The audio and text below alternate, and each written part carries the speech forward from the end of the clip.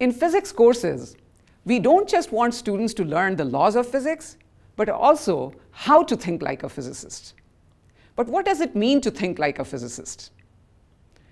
It's a difficult thing to analyze because you have to give the same problems to physics faculty and students and ask them to solve it. But most problems are either too difficult for students or too easy for faculty. However, there are a few problems in which professors don't have any intuition about how to solve them, so they have to think on their feet to solve these problems. Here is one of them. You have a spinning wheel that spins for some time and then falls on the ground, and then it slips for some time and then starts to roll. The question is, how does the final speed of the wheel depend upon the friction on the surface? Turns out, the correct answer is the final speed does not depend upon friction. So it doesn't matter whether the surface is rough or smooth.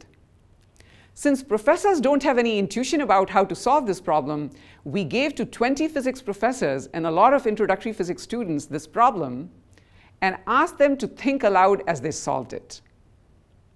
We found that professors indeed knew how to solve these problems in the sense that they used a systematic approach, analyzed the problem conceptually, and thought about the physics principles involved.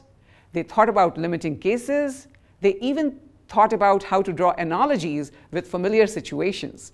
For example, what happens to the wheels of an airplane when it lands? How does the friction determine the final speed at which it rolls? These are all great heuristics that most students didn't really think about. So here is the big challenge in education. How do we get students to learn not just the physics concepts, but also effective problem solving and reasoning skills?